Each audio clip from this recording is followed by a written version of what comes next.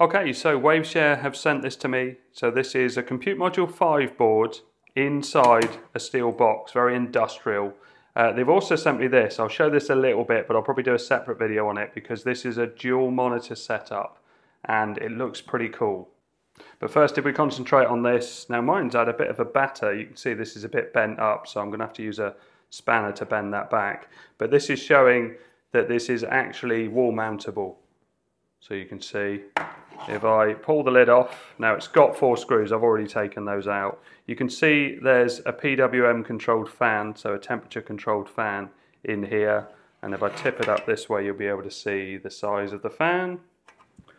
And if I spin this around, rather than disconnect the fan. So the Compute Module 5 I've already put in there. This is a 4 gig model with no eMMC drive. We have access to the GPIO pins when it's in the case, so this board gives us GPIO pins on the outside and they're all labelled on here as well. You can see connectivity is good and it's all on this side for the main connections, so a couple of HDMIs, a couple of USB 2, a couple of USB 3, Ethernet which also supports power, so that's the POE bit which I'll show in a minute, and USB-C it can use for power as well. You can already see I've got an NVMe in here, and this supports 2230, 4260 and 80 sizes. There's all sorts of extra bits in here and I'm going to need their website to be able to explain what they are. But if I pop the lid back on and show you the other side, so here we've got 2 camera connections which also are display connections as well, and we've got a power button. Now here you can see my Ethernet cable. If I plug that into the Ethernet connection and spin it around, you can see that it's already lit up. So if I'm using this headless, that's it. That's the Pi set up and running. But I'm going to plug in an HDMI cable, and I'm also going to plug in USB because I've got mouse and keyboard there. And that's booted up. So this is Raspberry Pi OS, but my version with KDE Plasma. So let's go to their website and see what they say about it. Well, the fan's not particularly quiet, but I guess I'm used to running either 3 volt or I'm running sort of less industrial fans. I guess you could put a bigger fan in there if you wanted, or change the fan, there's plenty of room. So they do loads of Raspberry Pi things. Let's go with, okay, so Compute Module 5. Oh, and they sell the case on its own. So suitable for evaluating the Raspberry Pi's CM5 or being integrated into end products. POE baseboard for all Compute Module 5 variants. And as you can see here, there's the GPIO pins on the actual board, whereas I've got that breakout on the top of mine. There's the kit. The POE supports 5 volt, 5 amp. And the Ethernet switch I'm using is the cheapest one that they do on Amazon. So this one here. So it can support up to 30 watts for one device, 40 watts total. And this is the standard they were asking for, so 802.3 AF/AT, and then you need a power over Ethernet compatible cable, but they're pretty cheap. So any one of these output ports can support power over Ethernet, and obviously it passes on the internet connection to that device. So really convenient. So I mentioned the GPIO pins. The USB is 3.2 Gen 1, so 2 of those, and 2 USB 2. 4-line MIPI interface. 2 HDMI ports, supports 4K. It's got a real-time clock battery in there. I've got an SD card slot. And it's a bit weird with Compute Module 5. If it's got an eMMC drive, it ignores the SD card. But because this is one without any storage on it, my Compute Module 5, then I should be able to use an SD card. I can try that in a minute. So 5 volt fan. The NVMe supports up to Gen 3 speeds, which is the maximum on the Raspberry Pi 5 and Compute Module 5. So 5 volt, 5 amp. And the dimensions of the case are here if you need that.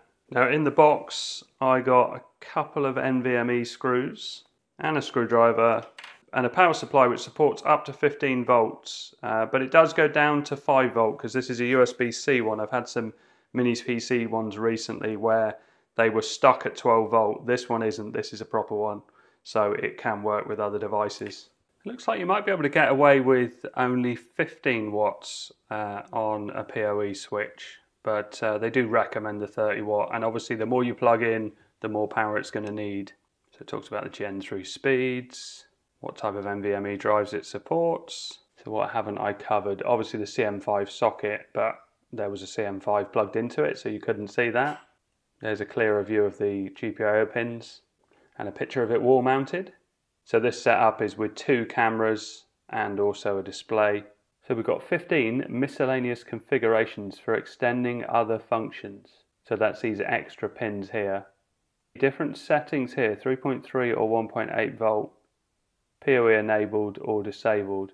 And you can do that with these little, I can't remember what they call them now, but you used to get them on hard drives to change the state from master to, you can't say the other word.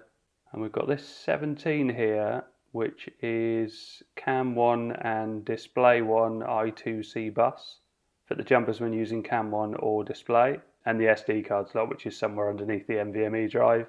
They do go into detail about all the dimensions and everything. And documentation is good, so if we have a look at the manual, I've looked this up before, because funnily enough I was trying to use the power over Ethernet cable and I wasn't sure which one of my cables was working, so I was plugging things in and trying it out, and I found in the book that it said about how you had to have these set. Mine was set for POE anyway, so it was fine, but I'd forgotten to put the Compute Module 5 in, so it didn't light up at all, and then when I realised that, plugged it in, it was fine. So we click on the wiki, very comprehensive information here. Oh, so the 12 volt output is only present when powered by power over Ethernet. And it talks about the standard way of enabling Gen 3 speeds, but you can also do that through Raspberry config. So I've removed the NVMe drive and I've put an SD card in the slot there, and I've booted up Android. Nice to see that Constakang's version of Android works on a Compute Module 5. So if I launch AIDA64, so it recognises it as a Raspberry Pi 5. Oh, is it? So this is a 2 gig one, so that's quite low for running a modern version of Android. Obviously it's booted up. Let's see what happens if I launch something with a video. Oh yeah, it's pretty slow. So no relation to the board or the box. It's just because I'm running it with 2 GB of RAM on the Compute Module 5. Oh yeah, it's definitely slow. And YouTube just started and then stopped. Oh, it is still there. But yeah, that's pretty slow. I'll shut that down. I wonder what the other Compute Module 5 is that I've got. So this is the one with an eMMC drive. The SD card slot is like a push and let go one and feels nice and solid. That's my cat in the background making that noise. And I've actually put all the screws back in, so I'm going to have to take those out again to swap over the Compute Module 5 board. So pull that apart again. And let's just pop that one out and pop this one in. Of course, I forget, it does say on the board now, so 2 gig light model, but I want 4 gig because I want to try out those 2 displays that I showed at the start of the video. And I can't actually get the screw back in there because of the bent bit. I did manage to get it out, but I'm going to get some pliers and just bend that back into place. Right, this should probably do it.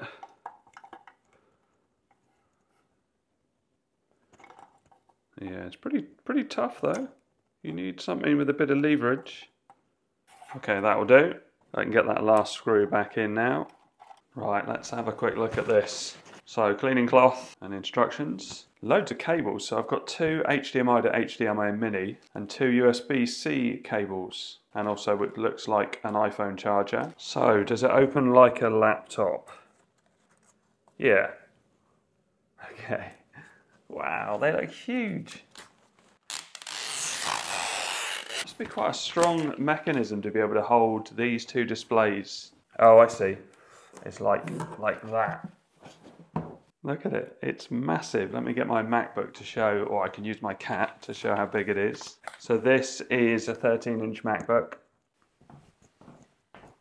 And I thought it'd be interesting to see if I could power it from this Ugreen adapter. This is a 130 watt power bank. Okay, so the monitor's USB-C power, so I'm going to see if this powers the monitor. Okay, it's lit up and it says it's taking 11.9 watts on startup. Right, let's plug the Pi in. Okay, so it's booting up from the eMMC drive. The fan's running at full pelt at the moment because the PWM control hasn't kicked in. Yeah, now it's kicked in. Wow. That's so cool. So this is all running from this power bank. And if we have a look at how much power it's currently using, so this is running the Pi and the monitor. So we've got 15.9 watts and 2.5 watts. So that'll run for 3 hours. This is only at 85%, so it will run for longer than that on this configuration.